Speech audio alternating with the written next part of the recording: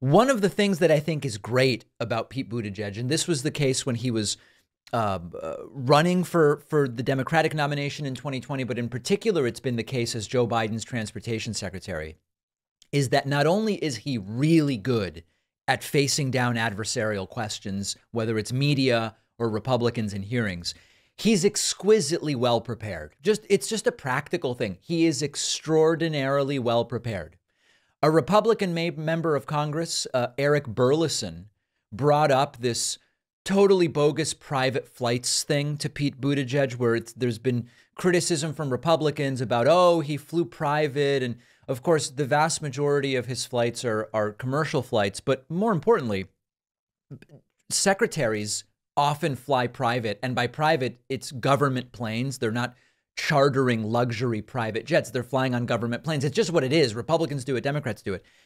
Pete Buttigieg is so well prepared for this. And by the way, bonus points for those who noticed and emailed me about Burlison pronouncing Buttigieg's last name as Buttigieg, which is just like an extra little cherry on top. Listen to this. Secretary Buttigieg, since taking Buttigieg the role, you've traveled quite a bit, including private flights.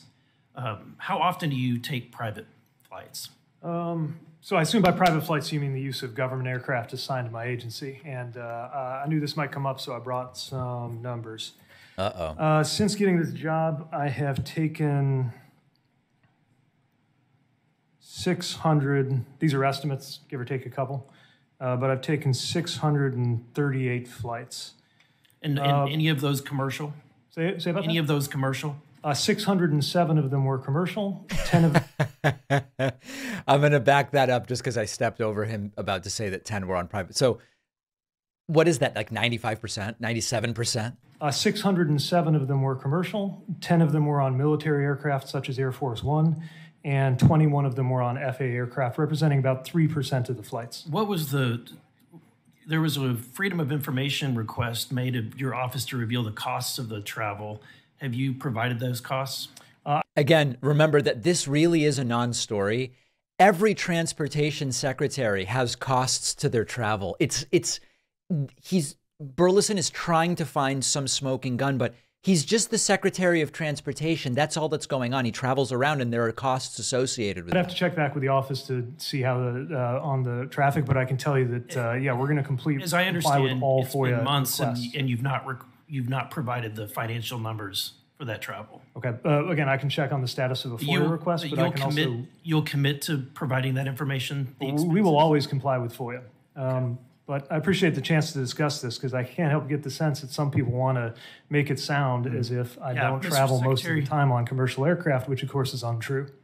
Yeah, Mr. Secretary, I think the irony for most people in my district is that they're being told that they're going to have to convert to electric vehicles to reduce their carbon footprint, and yet not everyone gets to travel the way that you do. And just once again, the way I usually travel is in economy class aboard an airliner like everybody else. When we do it differently, it's often because it will save taxpayer money. I want to get on.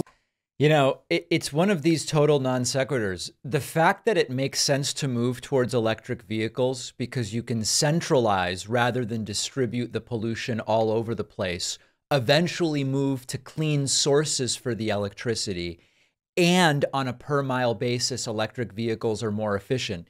That's true regardless of how much Pete Buttigieg travels.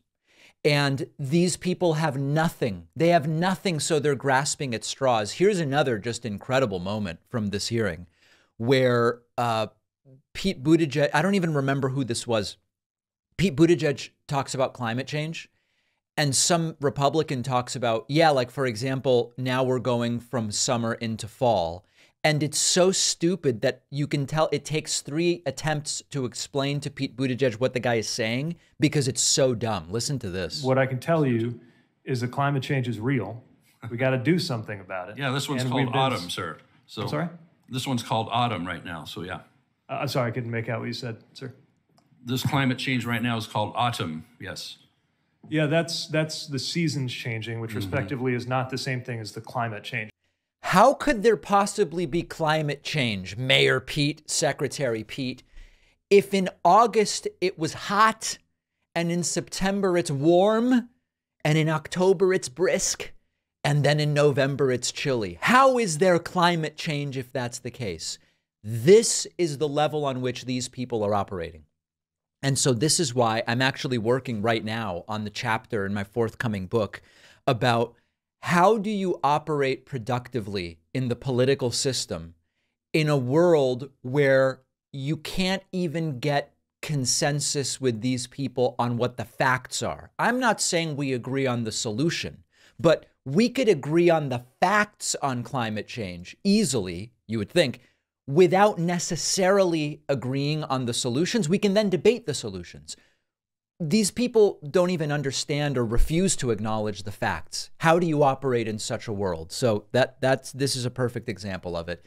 As well prepared as you can be, Secretary of Transportation Pete Buttigieg, and he is good at this, but a really dark reminder of the sad state of thinking and empiricism among the Republican Party. Truly a tragedy, quite frankly.